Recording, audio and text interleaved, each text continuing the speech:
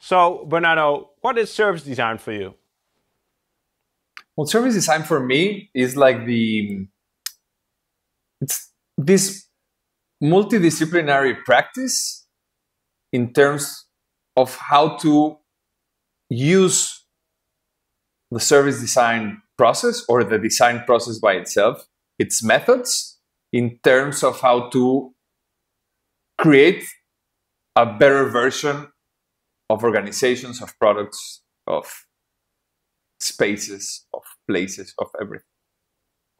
Thanks, cool. So this video is just one piece of the puzzle.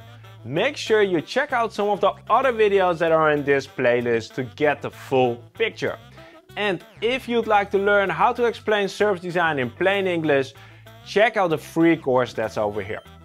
Thanks again for watching, and I look forward to seeing you in the next video.